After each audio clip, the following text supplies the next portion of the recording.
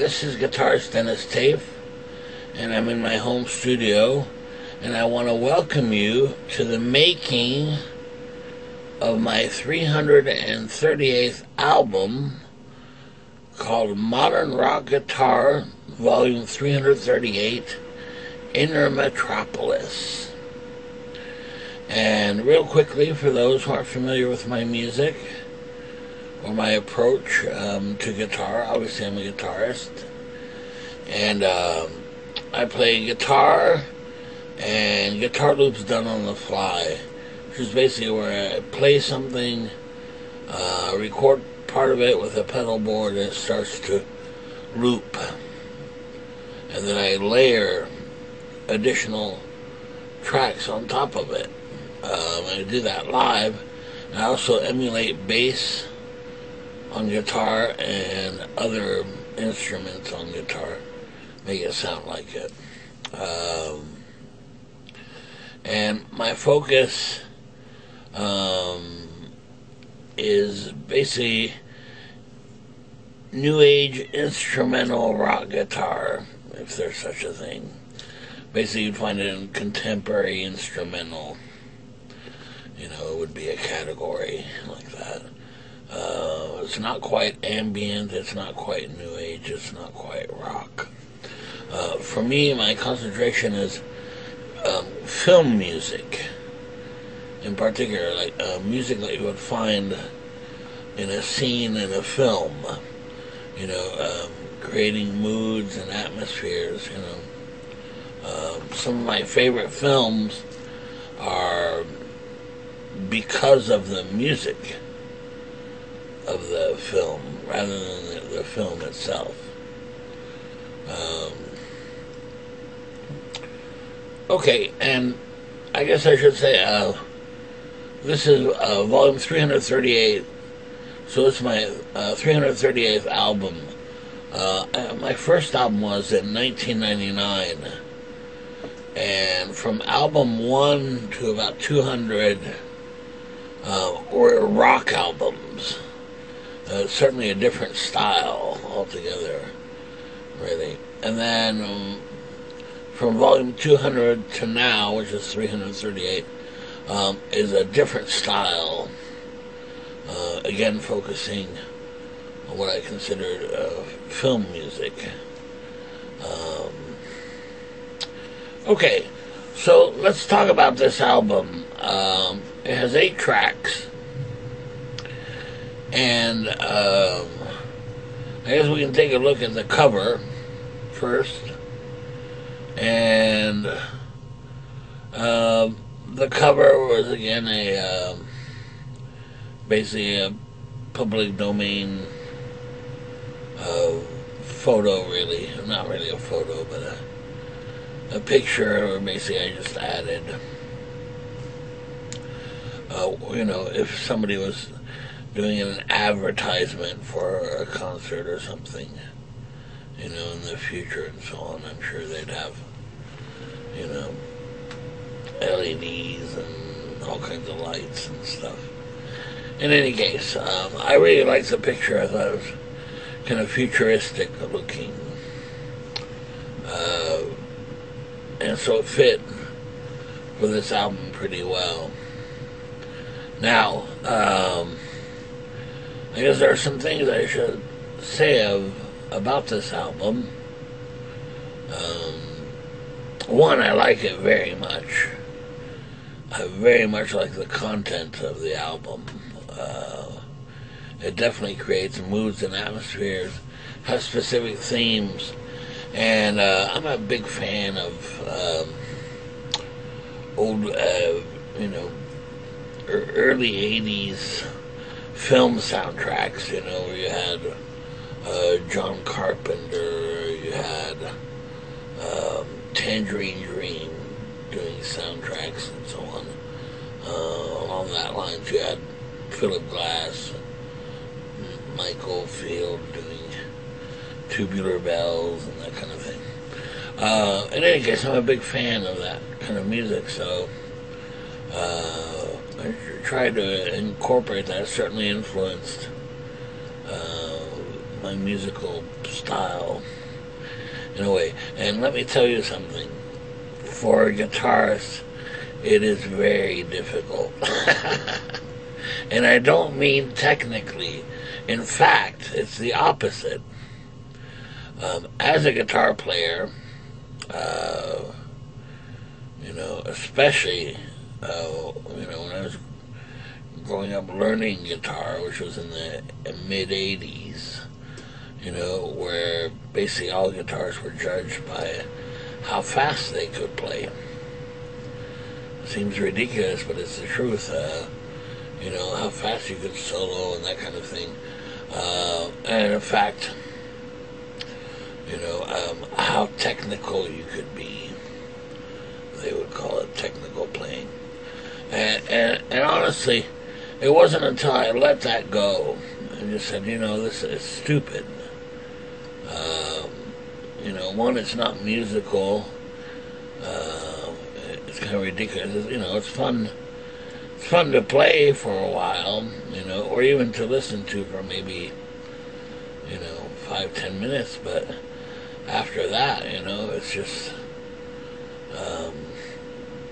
not very enjoyable. But it's very hard, just ego-wise. You want to show people, oh, look, I can play, and I can play well, and so on. But you really, as a musician, you have to let that go, and really play for the song, if you like, or play for the music that you create, and it doesn't matter, how technical it is, or how much music theory is behind it, or how fast you're playing, all that kind of thing, It's just, is it musical and does it sound good to your ears,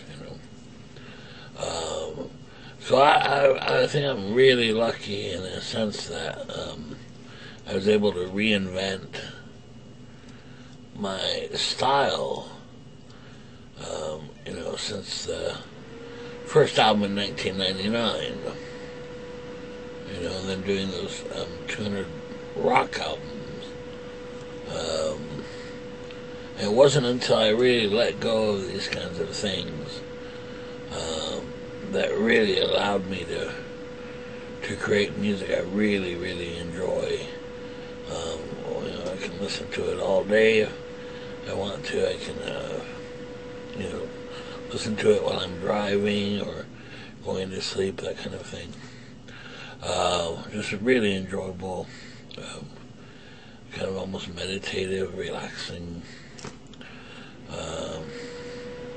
music, And it really changed my perception of musicians and guitarists and so on. Look, if you go on YouTube, for example, you can bring up,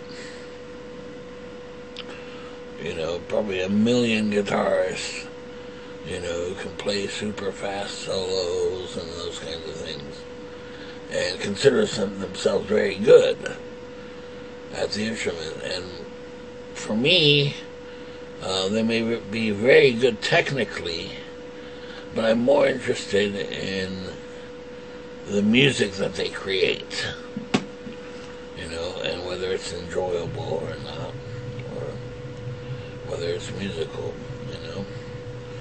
And I guess to each his own, but for me, most of the time I find that it's not very, not very musical, or, or not certainly one of my favorites, In any case, so if you're one of those players out there, really take a listen, to the actual music you create, rather than guitar techniques and And it's true. I used to read in magazines, and these professional guitarists would say, look, when you're practicing, right, spend maybe 5% of your practice time on technique, and the rest of the time on creating songs and that kind of thing. And now I realize why, you know. Because whether you have great technique or not, if your music is, generic or,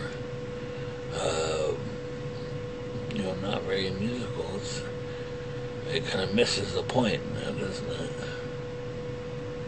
Anyway, so I think I've been very fortunate in that sense. Also, I have to admit, I find it much harder to, when I'm improvising. Yeah, because I should mention that, I guess. All the tracks on the CD are performed live in the studio by me. And I just put, a microphone, I use 2 amplifiers, put a microphone in front of each, and record, and that's it. No overdubs later or anything like that. So really what you hear is what I performed live in the studio, and it's all improvised on the spot. I mean, from the very beginning. Basically, I get an idea, right? And I say, well, that sounds kind of neat. And I look and see, what it is I'm playing, and then find parts that complement or may complement the original parts that I'm playing and build off of it. And you can guide it in certain directions because it's improvised. That doesn't mean just lay down, anything. I try to, follow some music theory and so on.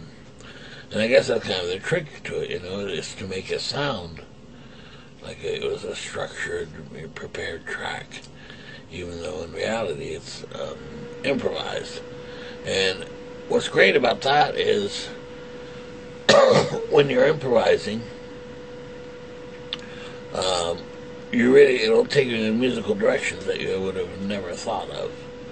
And, you can fall flat on your face where things don't work quite as well, or you may find, magical musical moments that you couldn't have really created any other way.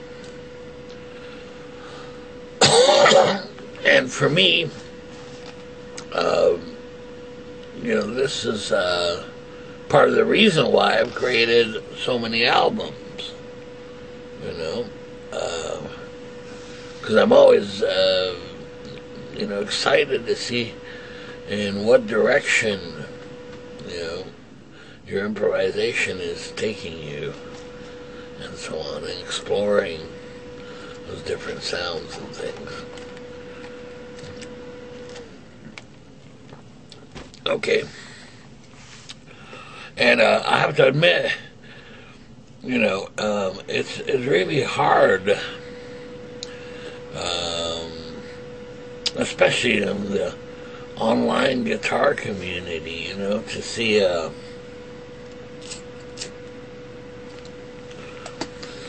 all these guitars noodling away, and that is how they're judging guitarists, is by, their noodling, basically.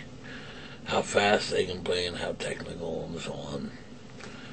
It's ridiculous. There should be. I really like the music that this guitarist creates. That's the way it should be, I think, personally. Because I'm sorry, for me, I don't care how technical the guitarist is, how fast he can solo and so on. If the music is crap, it's just not enjoyable to listen to. Or not even crap, but well done, but generic, Generic, and I hate to say it, but a lot of these guitars sound alike, Um, yeah, it's kind of a shame, really. I mean, each guitar should have its own style, but I think musical approach as well. Anyway, besides that, so for me,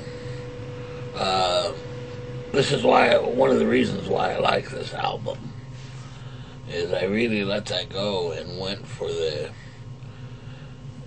musicality, if you like, if that's even a word.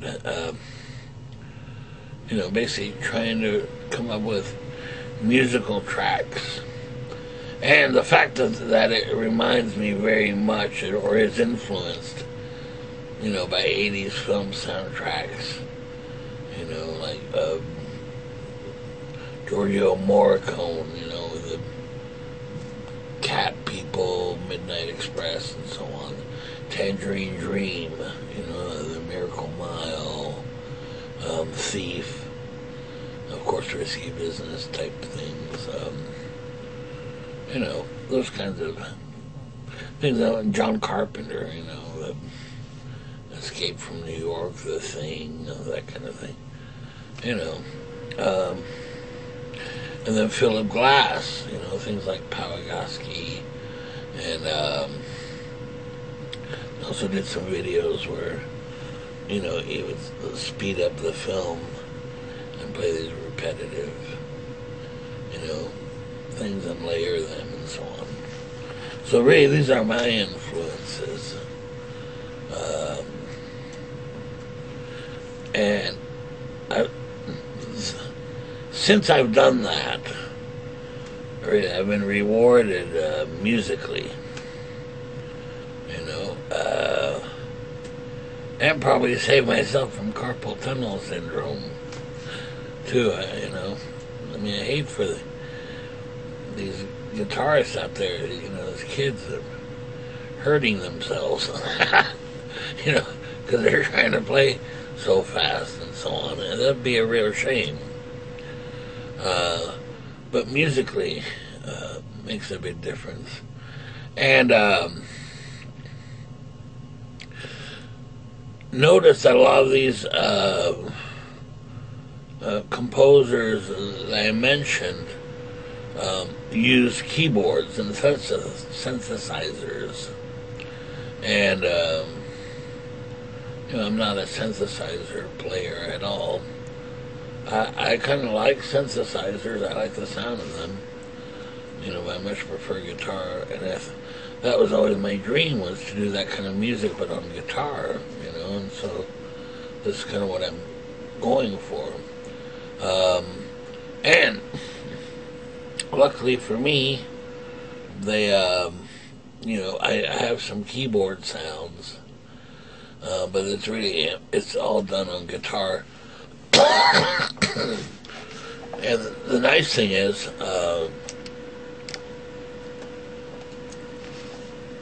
it's not MIDI guitar, where you're triggering a keyboard sound or something like that. These are totally organic sounds, just from my pedals, and they're not MIDI guitar.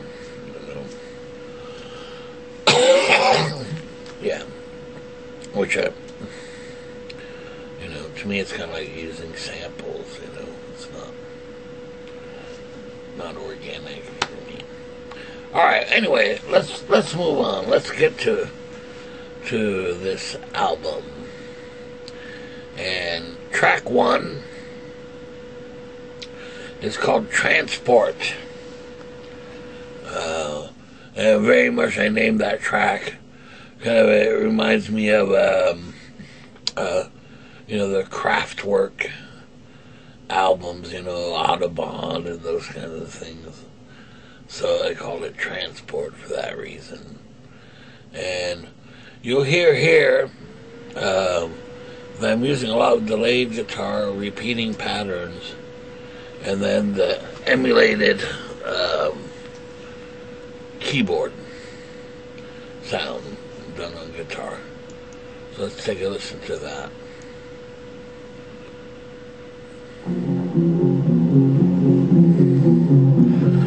So there's the repeating patterns.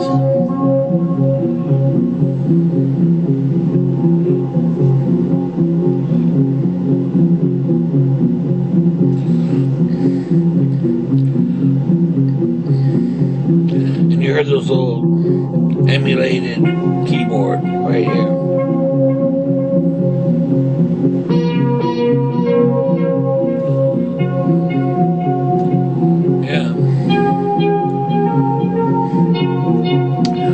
Melody is very, very simple, you know. And the bed there is the repeating patterns with delay, and those are layered. You see.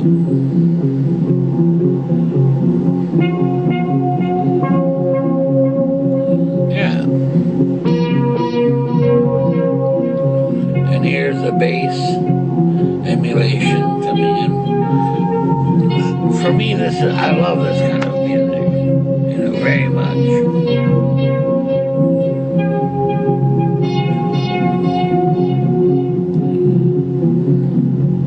It's quite simple, really. Now there, it's kind of having fun with the bass guitar emulation, you know.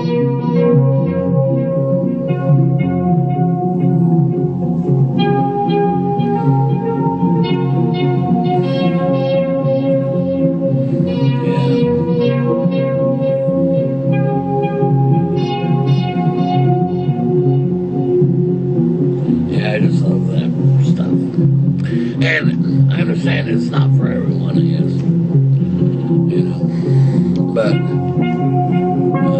especially if we know the roots of it, or what influences it, you know.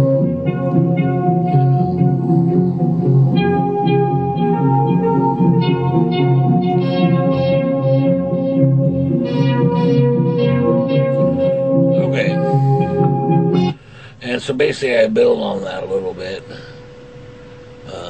Let's go to the 3:57 mark. It's near the end here. So there, I've added another layer of pattern playing.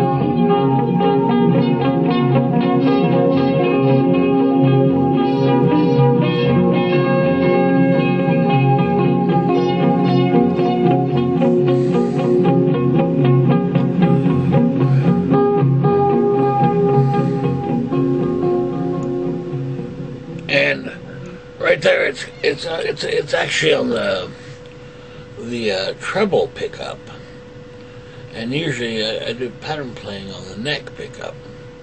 However, for this track, I switched guitars from a Yamaha Revstar guitar, which I usually use, to my old Parker guitars, and I haven't used it in quite a while, so I forgot to switch the pickup, so it gave it a kind of a brighter sound.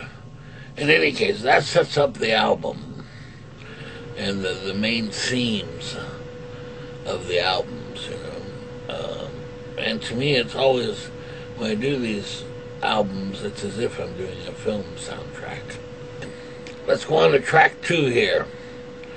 7 minutes and 37 seconds. Let's take a listen to that. And that one's called Coastal View.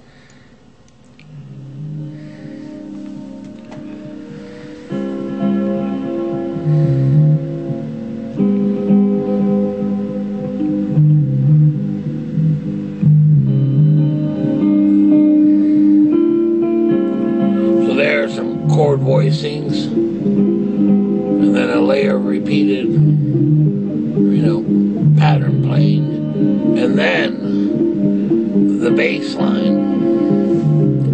And what I like about the bass line, it's not a constant bass line, you know, it's not a da da da da da da da da, you know, on the root note at all. It's kind of like this little da da da da. Yeah.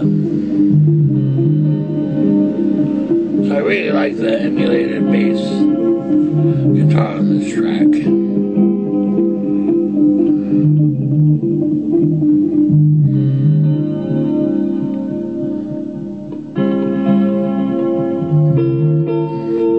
to do that kind of a bass playing where you're playing a pattern rather than a solid thing, you gotta be real careful about your timing.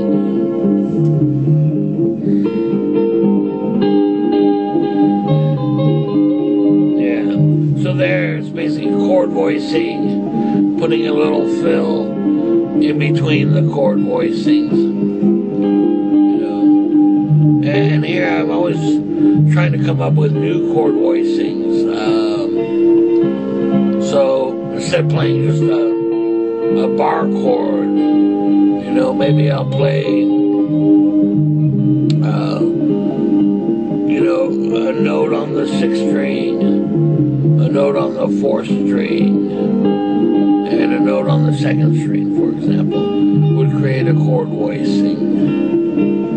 So they're all over the neck, and they'll give you kind of a different sound. Okay, let's fast forward. Let's go to the, 5-minute, 10-second mark.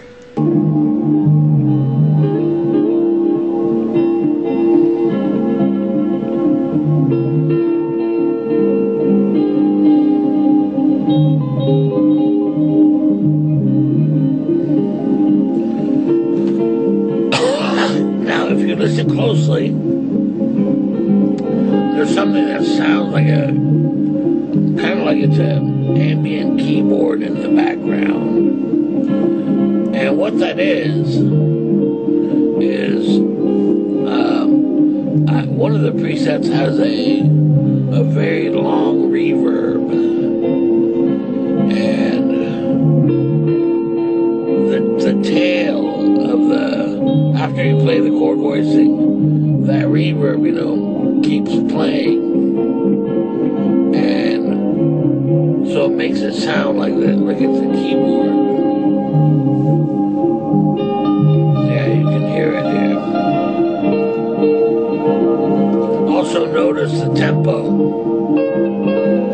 little slower there. Yeah, you can hear there's that reverb and delay. Okay, let's move on to track 3. And track 3 is called Gated Community.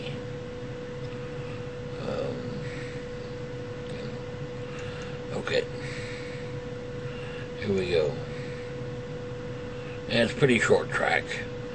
And from what I remember, I think it's a lot of pattern playing.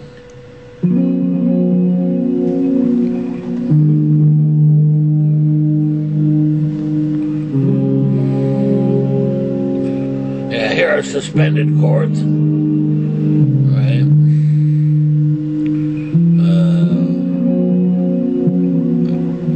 Very much influenced by Rush, the band Rush.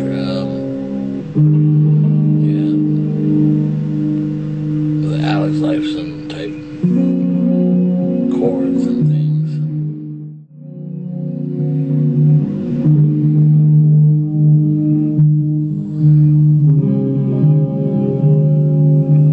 Reminds me a little bit of 2112. So here the same thing on the bass, emulated bass. You can hear that pattern instead of a constant. Just playing on the root note. There's actual pattern to it. Alright, let's fast forward that a bit.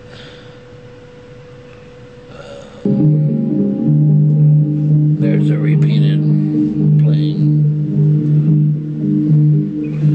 And what's nice about the pattern playing is it really gives it a sense of motion, rather than just being a stagnant piece. Okay, now let's move on to track 4, Commuters. And Commuters is kind of a long track. It's 8 minutes and 51 seconds. Now let's take a listen to that. And of course right there, it starts out with some pattern playing. And not only that, but it's one of my favorite pattern sounds. Because to me it sounds very much like Tangerine Dream kind of things.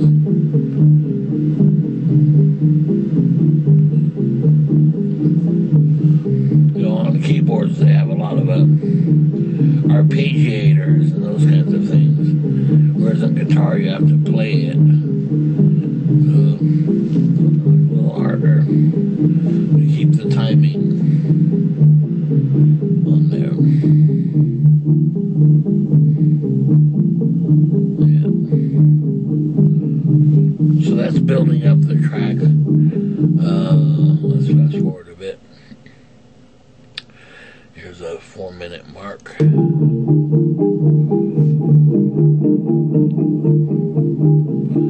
Okay, I'm layering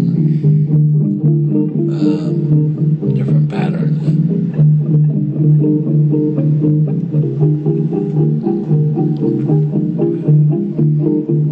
And here, one layer is just a 4 notes. It's a kind of an arpeggio. It just goes pop, pop, pop, pop, pop, pop, pop, pop, and then the delay catches that.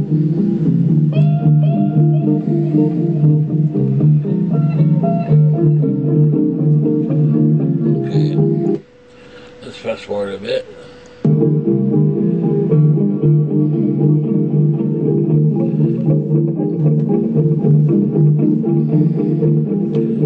There's some delay guitar, kind of that David Gilmour-ish kind of, you know, repeating drone string there, open string.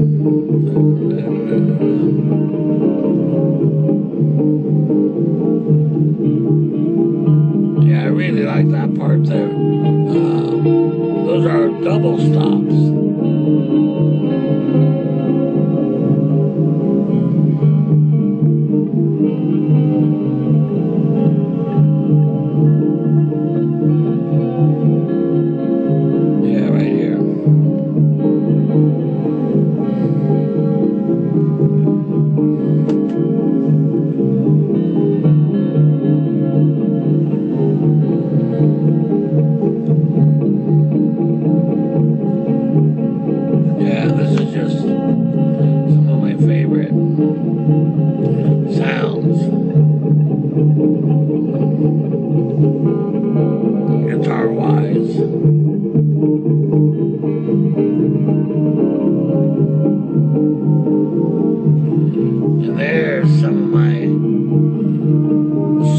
Guitar notes where you pick a note with the volume down so you don't hear the pick, and then you turn up the volume. It sounds a little bit kind of like a keyboard, I guess. Okay, let's move on to the next track. Yes, Edgeless Pools. Wow. I saw a YouTube video and there was some, you know, multi-million-dollar mansions for sale for, you know, millions of dollars. And, man, every one of them, they always mention, now it has an edgeless pool. And they do look kind of neat. They look like the water just drops off, you know. In any case, let's take a listen to that. It's track 5.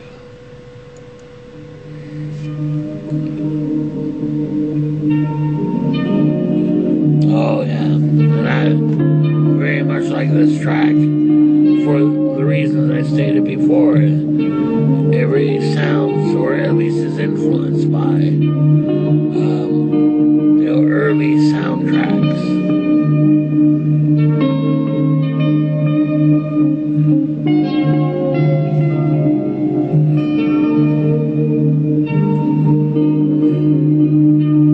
There's a thing that sounds like a keyboard, kind of like little notes appearing, you know. And those are harmonics, guitar-wise.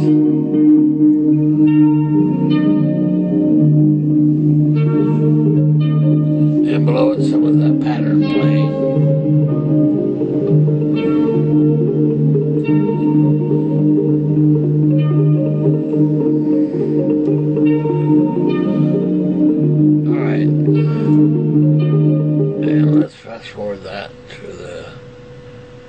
3-minute 56-second mark.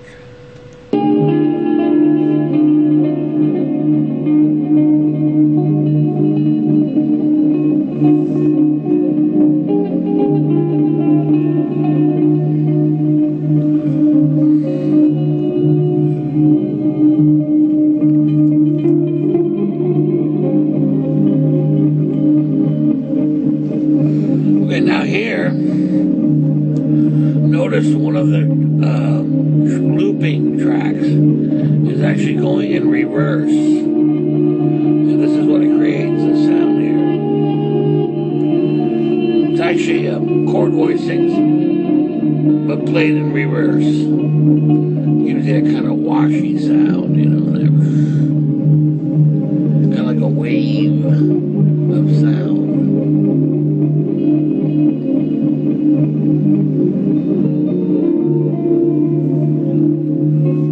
Played over that.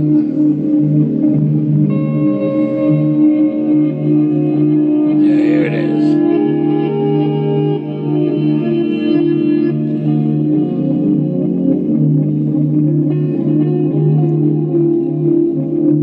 Yeah, that definitely keeps the track interesting. Just having some of that reverse sound to it. Okay, now track 6 is a track called Skylights, and it's a pretty long track. It's 9 minutes, so let's take a listen to that one.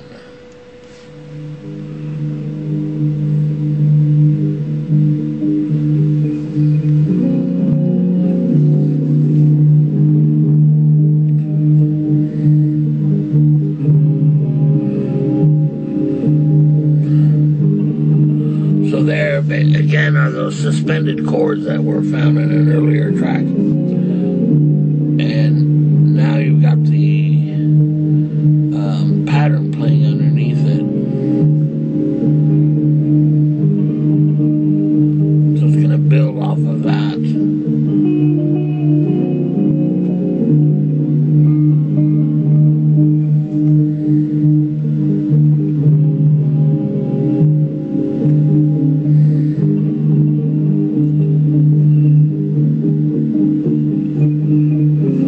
Hopefully there's that pattern playing is creating a little tension, you know.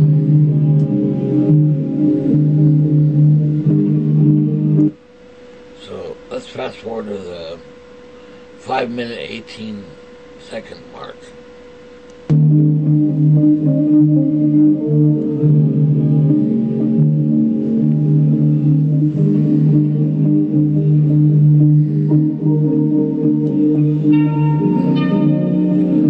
Now here's a different keyboard sound, and it's touch sensitive. In other words, depending on how hard you hit the string with your pick, it'll give the keyboard a different sound.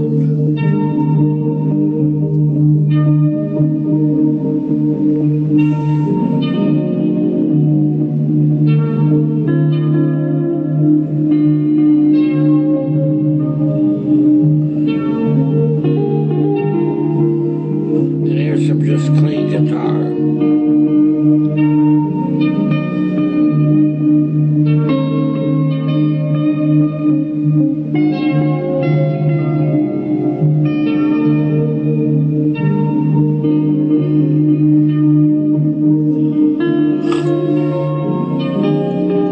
Okay, and now let's move on to track 7,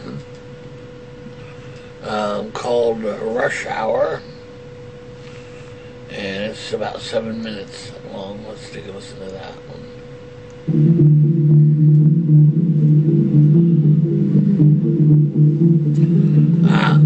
Yeah, rush hour, you know, all the cars bunching up together. So that's why I've got the fast delay repeating patterns. Notice it's not always the same delay on those repeating patterns. You know, some sometimes they're playing dotted eighth notes. Other times, you know, it's just half notes. So here we've got the dotted eighth note. Now here's a guitar sound we haven't heard in a while. It's a harmonized guitar. So you play a note, it harmonizes automatically with another note that it creates on the guitar.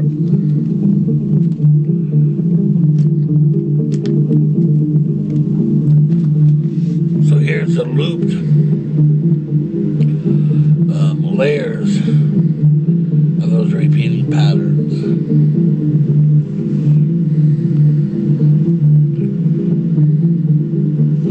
And here I'm putting in the bass, emulated bass lines. Let's fast forward a bit to a 4-minute mark.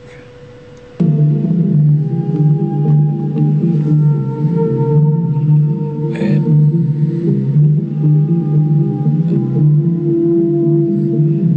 Yes, and these are swelled guitar notes.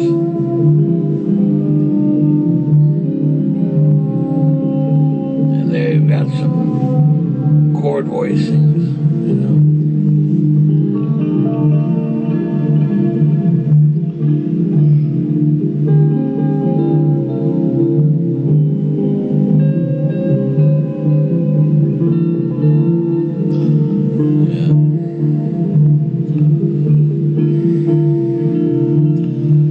Okay, let's fast forward a bit. 6-minute, 9-second mark.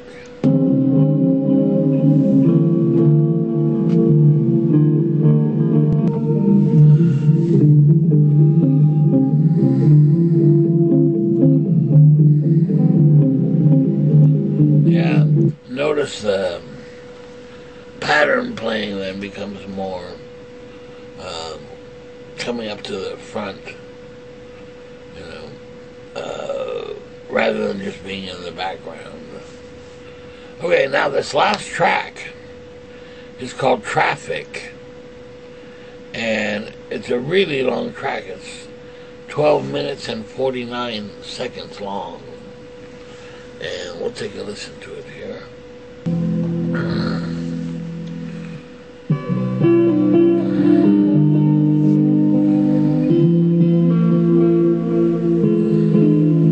Okay, here's where I'm actually soloing over the combination of loops.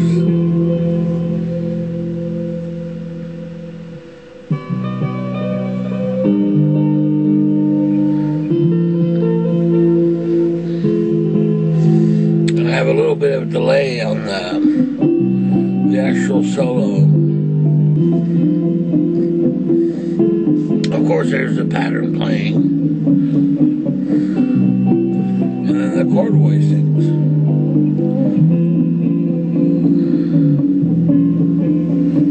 This is a fun track to do.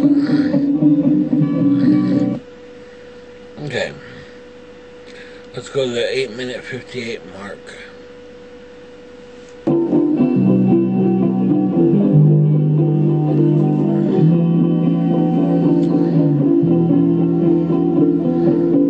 There, of course, are a lot of layers of looped guitars.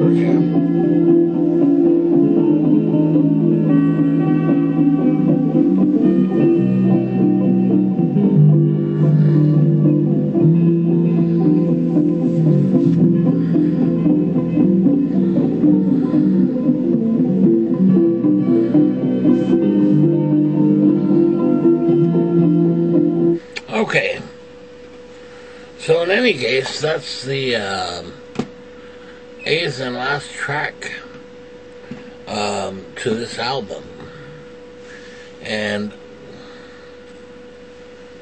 I very much like the overall themes that all of the tracks you know, when you listen to them together, it really creates a theme that links the tracks together. Yeah, I like the musical content so much for this album that I'm thinking of getting some, some CDs made of it, so it's just not a digital download.